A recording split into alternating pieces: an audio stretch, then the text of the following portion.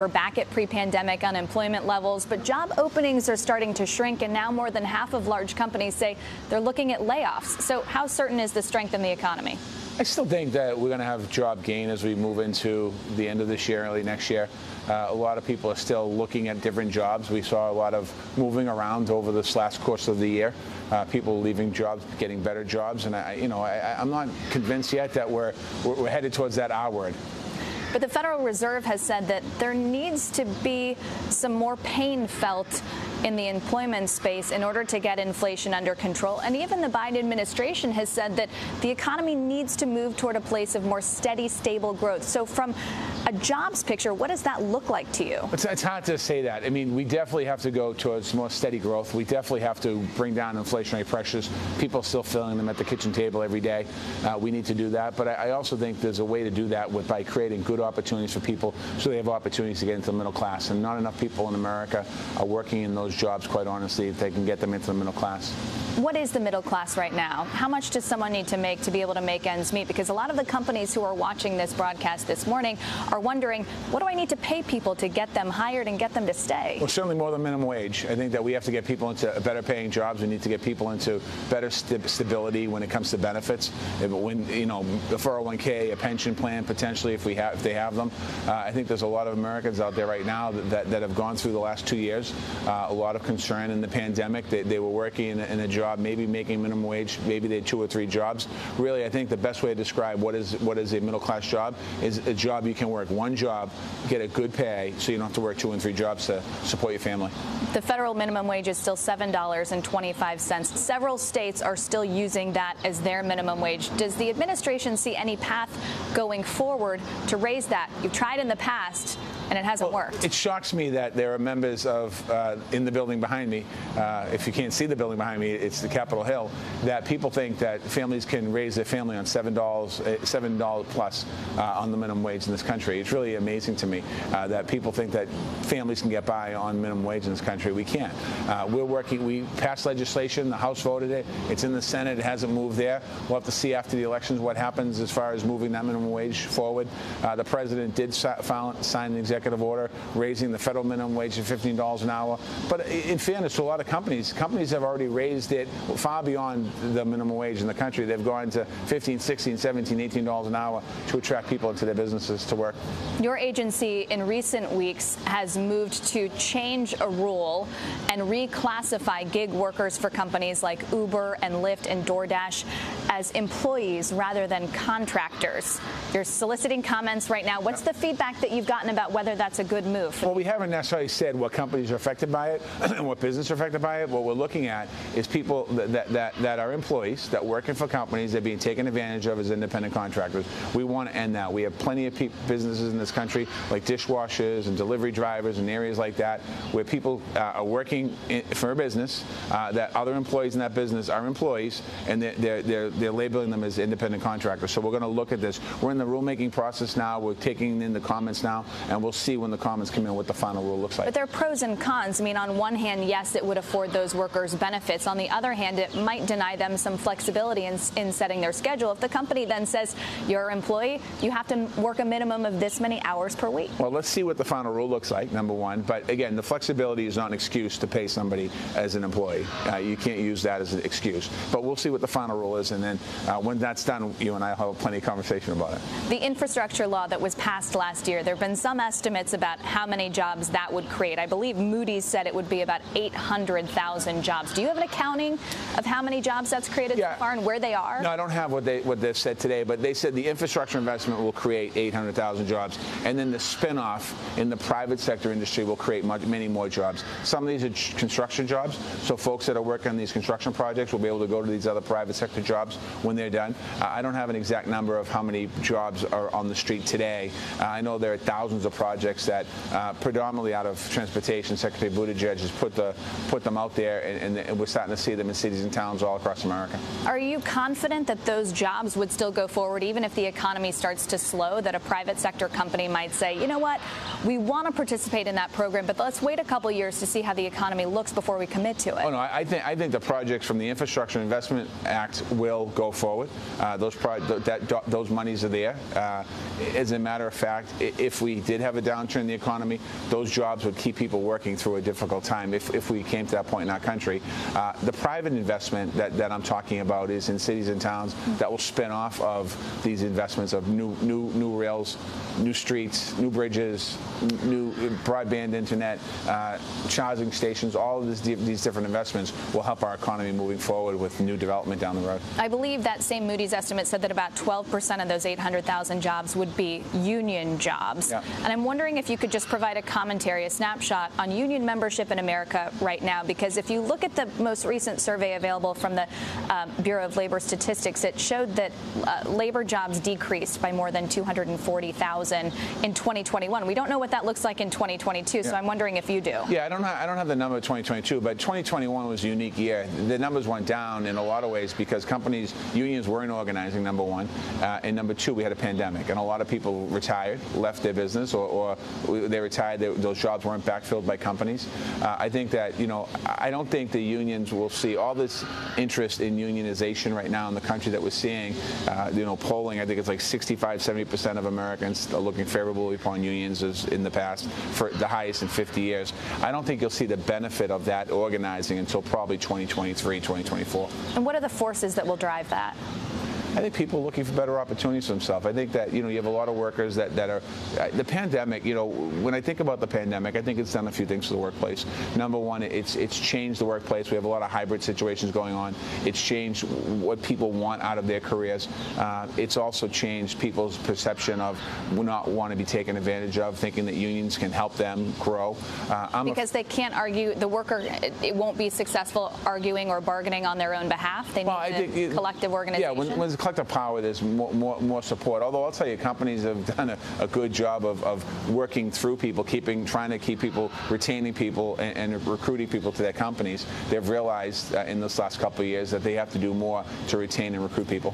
So what do you think the Biden administration's reputation among organized labor is right now? I know that the president, when he was on the campaign trail, said that there was no one that would be a bigger proponent for labor than he would be. He made a splash in the early days by canceling the Keystone Pipeline, and a lot of those union jobs went away. So where are we halfway through the term right now? I'll tell you, if you're a union member, you should be looking favorably upon this administration for a whole host of reasons. There's, one of which the Labor Secretary of the United States has a union book in his pocket. I think that's something that's important.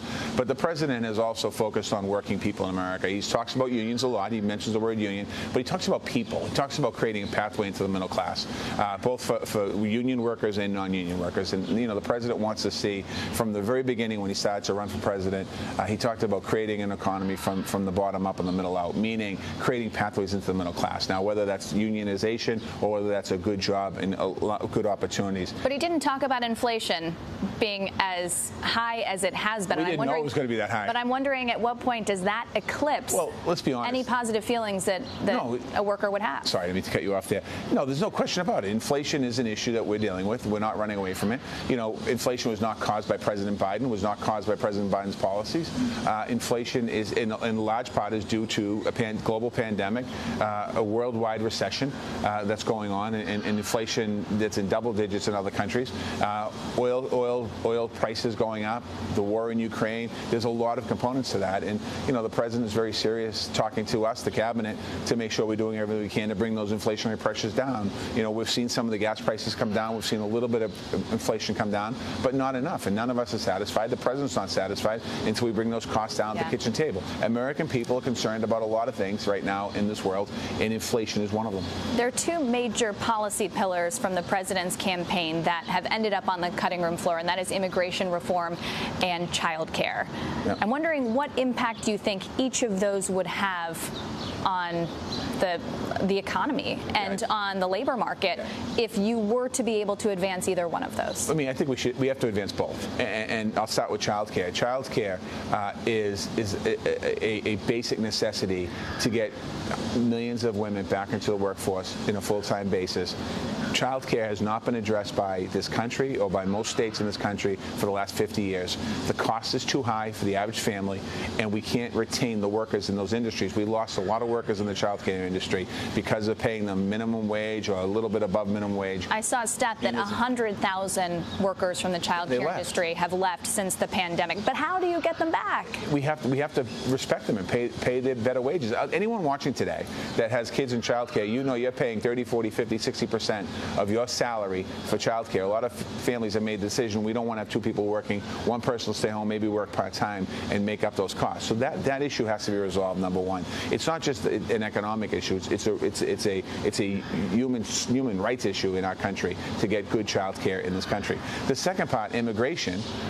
Right now, we're talking about worker shortages, and what's happening is the political parties are getting immigration all tied up. One party showing pictures of the border, and meanwhile, if you talk to businesses that support those congressional folks, they're saying we need immigration reform.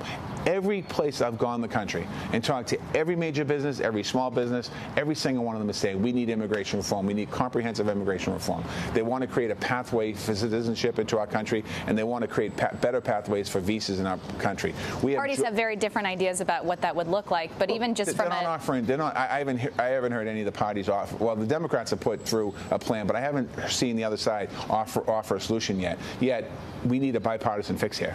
On inflation, do you believe that immigration reform would actually solve price pressures if you were able to get more immigrant workers into the economy? Well, I'll tell you right now, if we don't solve immigration, we're going to have we're talking about worrying about recessions. We're talking about inflation. I think we're going to have a bigger catastrophe if we don't get more workers into our society, and we do that by immigration. What does the supply chain look like going into the holiday season? I feel good where we are. I mean, obviously, we talked off air a minute ago about we have two big negotiations going on. We have the ports and the shipping companies that are going on right now. That's moving steady. Right now, I stay in very close contact with both the companies and the unions. So you don't see a rail strike on November 9th? No, that's the ports. The ports. The ports. And on the rail stuff, you know, we had 12 unions came up with an agreement. 6 have ratified their contract. 5 are still out for ratification. 1 union voted down, and they're at the table right now working with the companies, hopefully coming up with a new proposal to put in front of the members. So right now, we're just moving along here. We'll know in the next couple of weeks here, but I feel good where we are today. The cost of shipping containers has gone down. I know that you've been personally involved in training commercial truck drivers. Yeah. Do you feel like each part of this system that you've solved the variables that were leading to all of the pain last year? Yeah, I mean the pain last year, but you got to think now the infrastructure investment bill is going to invest in the rails. We're going to be needing more supplies on our rails, moving goods around the country. You see the ports in LA, Long Beach. You see the ports around the country. They're adding capacity there, so we're looking at more opportunities there. Solve it. We've solved the problem of the pandemic and bringing goods and services into the country. Now, there's still some issues in other parts of the globe that had to shut the factories down. So as they got their factories up and running, we'll see more of those services, those goods coming into the country. And I think the president's emphasis on buy and build in America and more manufacture in America is going to be key for the future of our supply chain. You remarked recently on the low turnover among cabinet officials in this administration before the midterms. Does that mean that you see a lot of turnover after the midterms? No, I think we have a good, strong team, and we're working very well together. I mean, obviously, this is my first venture into federal government, so I don't know what the average lifespan or service of a cabinet person is, but as of right now, I'm just focused on my job, and I think a lot of people are focused on their job. We have a lot going on. The implementation of the CHIPS bill, implementation of the Inflation Reduction Act, implementation of the infrastructure bill. We're working on job training, workforce development, apprenticeship. So there's a lot of good things happening in this administration. For officials who may or may not be considering what their next step is, do you think that the U.S. edging closer to a recession would make that decision easier or harder for them? As far as the cabinet? Yes. I think it's harder for all of us. I think if what you don't want to do, you want to just continue to work with the administration. We've made great progress in a lot of different areas, and we have challenges in front of us. And I think that some of our work's not done. I mean, we've done a lot here at the Department of Labor to revamp the way we do job training, working very closely, trying to work closely with businesses. When I go on the road, I talk to business groups all the time. I was in West Palm Beach last week. I spoke to a Chamber of Commerce down there. I think it's really important for us to continue those conversations. So the reason why I say that to you is that we get ideas from them about workforce development, job training. What are they looking for out of their employees? Yeah, you mentioned the midterms earlier, and we've talked now about immigration, child care, minimum wage. All of those are policy priorities for your party. But how much of what you're able to do will be shaped by the midterms, and how much of the agenda is in flux until you know what Congress looks like? I think at the end of the day, no matter what happens in a couple weeks here, elected officials, Congress, whether they're Democrat or Republican, need to work on behalf of the American people, and we need to put the American public first. You have to put them back at the top of the pedestal. It's not about parties; it's about delivering for people. Depending on what part of the country you're in, people feel differently about where their own situation is. Whether it's inflation is their top issue, or what the Supreme Court did with a woman's right. A lot of people will see after the election which direction Congress is going to go. But I think the president's going to stay focused on his agenda. We have a lot of dates circled on the calendar in November. Certainly are. We'll talk to you again soon, Mr. Secretary. We really appreciate your time. Thank you. Labor Secretary Marty Walsh. Tyler, back to you. Kayla, thank you. Mr. Secretary, thank you as well. So, folks, we are aware of some technical issues with our platform. I'm experiencing them along with you. We're going to do a quick refresh on our end. I'm not exactly sure what that means, but it's going to be nice. Everybody likes a quick refresh. So stick with us while we do that, and we will be right back online in just a moment. Now, the Labor Secretary's interview is going to be available on YouTube shortly. We'll share that link with you